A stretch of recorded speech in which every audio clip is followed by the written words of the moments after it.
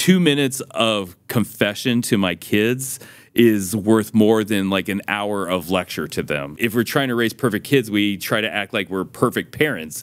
But when our kids see us as broken parents and we need to come to them for forgiveness, it's a lesson for our kids that, okay, you will do wrong and we expect you to do wrong. And in the same way mom and dad are repenting, we're going to ask you to repent as well. But the lesson there is that Christianity isn't a religion of perfect people. It's actually the opposite. It's a relationship with Jesus who accepts us as we are, as broken people needing his perfection.